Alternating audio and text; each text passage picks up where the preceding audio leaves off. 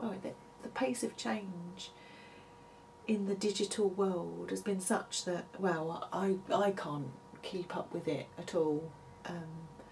I have no idea really what all the options are for me to do the things that I need to do as a worker. So it's really fantastic to be able to say to somebody, well, this is the task. What do you think I should do to get from A to B and get this task done?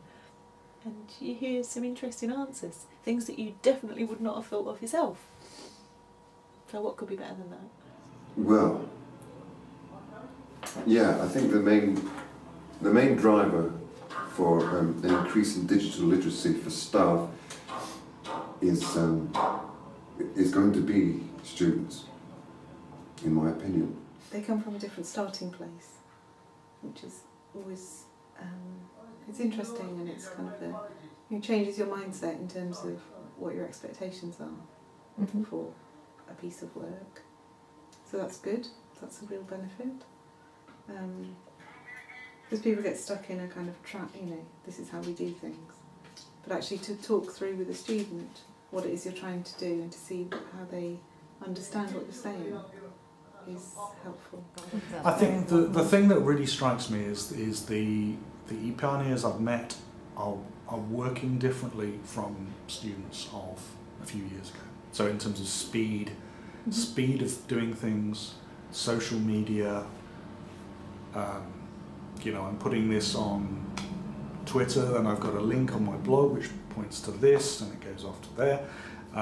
That you know, that's quite different from how things were even sort of 5 years ago. So I think that's what I've noticed. It's sort of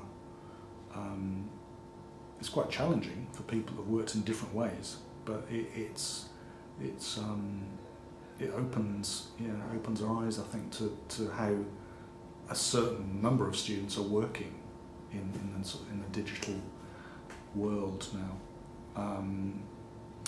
and hopefully the other side of that is the pioneers should see that, should be able to look at that and hear what maybe more experienced people are saying about maybe there are some disadvantages to that way of working and what those might be. So hopefully this sort of exchange of ideas and perspectives is something that's the main kind of benefit, I think.